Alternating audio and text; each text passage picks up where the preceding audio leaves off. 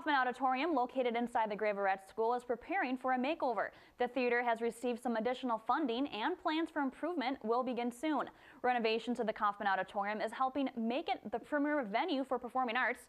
The bathrooms were recently upgraded, and a contribution by the Kaufman Endowment Fund allowed the stage floor to be renovated along with new curtains and a lighting system. Those who attended Graverette School remember what a special place the school and theater are to the community.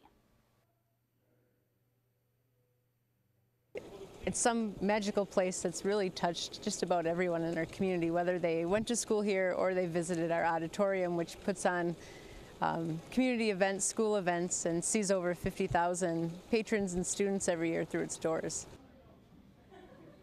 And the changes didn't stop there. 2 additional grants are allowing for more changes and updates, making the 90-year-old building with original historic craftsmanship remain a stronghold in the community.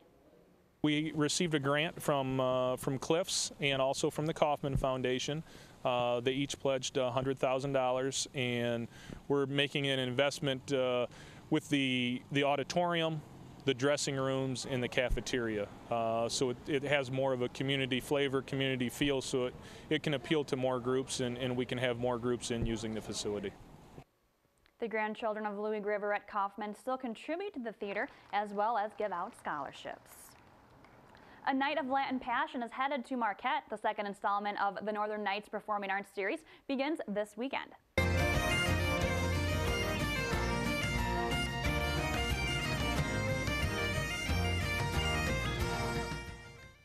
Carlos Nunez will perform at the Kaufman Auditorium 7:30 Saturday. This genre of music is described as Celtic music with some Latin passion.